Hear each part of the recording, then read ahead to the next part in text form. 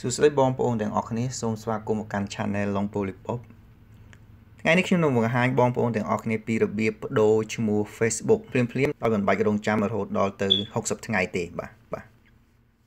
ទមុននឹងចាប់ផ្ដើមសូមបងប្អូនធ្វើការចែករំលែកវីដេអូនេះជាមួយបងប្អូនដទៃទៀតដែលមានបញ្ហាក្នុងការបដូរឈ្មោះ Facebook ដោយសារតែពួកគាត់ទើបតែបដូរឈ្មោះដូច្នេះគាត់ត្រូវរង់ចាំរហូតដល់60ថ្ងៃដើម្បីអាចបដូរឈ្មោះបានម្ដងទៀត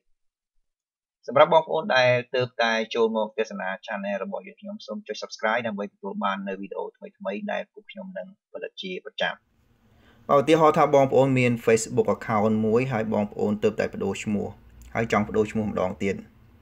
តាមច្បាប់របស់ Facebook បងប្អូនអាចបដូរឈ្មោះម្ដងទៀតបានលុះត្រាតែបងប្អូនរង់ចាំរយៈពេល60ថ្ងៃបើសិនជាបងប្អូនទើបតែធ្វើការបដូរឈ្មោះរួចហើយម្ដងអញ្ចឹងដើម្បីដោះស្រាយបញ្ហានេះបងប្អូនត្រូវធ្វើដូចខាងក្រោម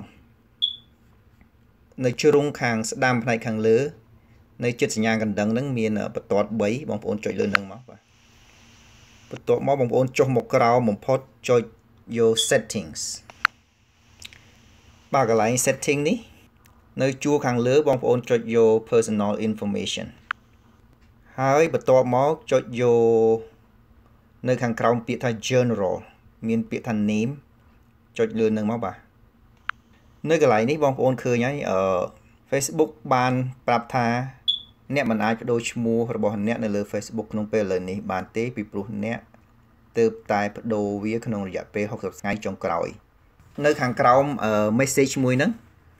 មានពាក្យមួយថា learn more បងប្អូនចុចលើនឹងមកបាទហើយអានេះមានសេចក្តីណែនាំសេចក្តីបញ្យលជាច្រើនតាក់ទងទៅនឹងមូលហេតុដែលយើងមិនអាចបដូរឈ្មោះបានអញ្ចឹងបងប្អូនមិនបាច់បារម្ភពីអាហ្នឹងទេសូម scroll ចុះមកក្រោមរហូតដល់កន្លែងពាក្យថា request a name change and confirm your name កន្លែងនេះមានន័យថាបើសិនជាយើងនៅតែចង់បដូរឈ្មោះទៀតយើងអាចធ្វើបានដោយបំពេញនៅទម្រង់បែប bot មួយ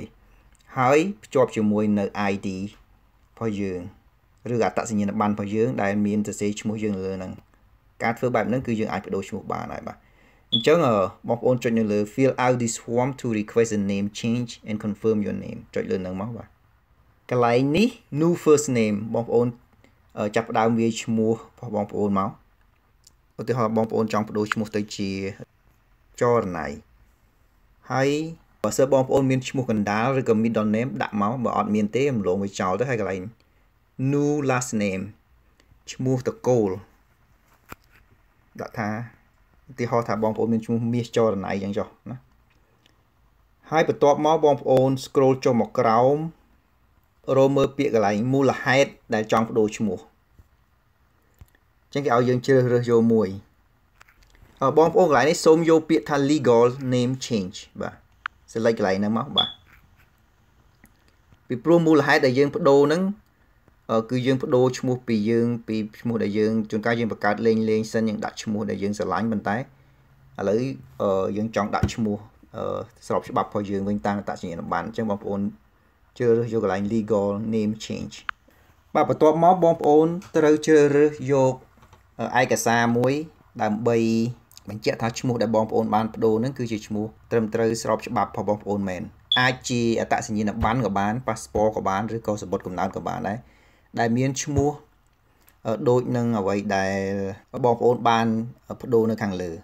អញ្ចឹងសូមចុចយក choose files ហើយបន្ទាប់មកជ្រើសរើសយកឯកសារមួយទៅបាទបន្ទាប់មកបងប្អូនចុច send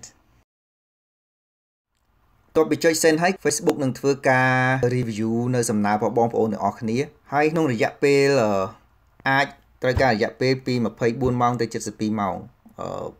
បើសិនជា Facebook ផ្ទៀងផ្ទាត់ទៅឃើញថាឈ្មោះដែលបងប្អូនបានបដូរហ្នឹងហើយនឹងឯកសារគ្រប់គ្រងដែលបងប្អូនបាន attach ទៅនឹងវាដូចគ្នាគេនឹងអនុញ្ញាតបងប្អូនអស់គ្នាបដូរហើយបាទគឺមិនចាំបាច់រង់ចាំរហូតដល់ទៅ60ថ្ងៃដូចអ្វីដែល Facebook បានដាក់បង្ហាញខាងលើទេសូមអរគុណច្រើនដែលបានចូលមកទស្សនា Channel របស់យើងខ្ញុំសង្ឃឹមថាបងប្អូនអរគ្នាទទួលបានចំណេះដឹងថ្មីទាក់ទងទៅនឹងការបដូរឈ្មោះ Facebook ឲ្យមិនចាំបាច់រង់ចាំរហូតដល់រយៈពេល60ថ្ងៃបើសិនជាបងប្អូនទាំងអស់គ្នាមានសំណួរណាមួយទាក់ទងទៅនឹងការបដូរឈ្មោះ Facebook